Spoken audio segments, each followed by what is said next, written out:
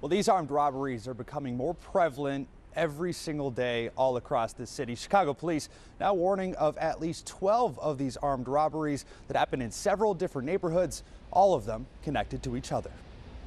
New surveillance video tonight shows the moment a liquor shop was robbed at gunpoint in West Ridge. You can see a man enter A&P Liquors on West Peterson Avenue Thursday night as he flashes his gun and demands money from the clerk. The store owners were too shaken to talk to us on camera, but they say more than $10,000 was stolen.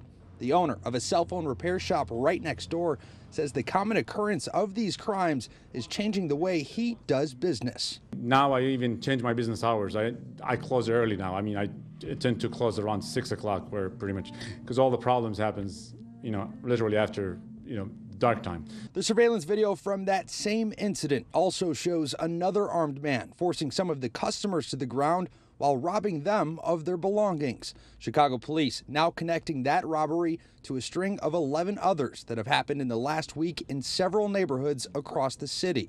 Basil Food and Liquor is another shop in West Ridge that was robbed last night near Howard and Northwestern. Police say 3 gunmen walked into the store, firing shots at the clerk, leading to a shootout. Surveillance video shows people running for cover, and now 2 bullet holes remain in the store's front window. A woman who brings her kids to this area all the time says this crime is just out of hand.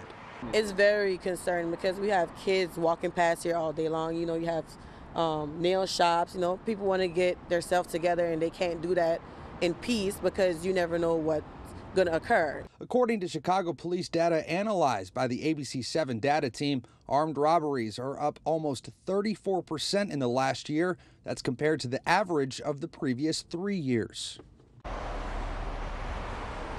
So police are now searching for those 3 suspects. The description they gave for the suspects is 20 to 30 years old, often wearing a mask, dark clothing, and gloves. At this time, no one has been arrested.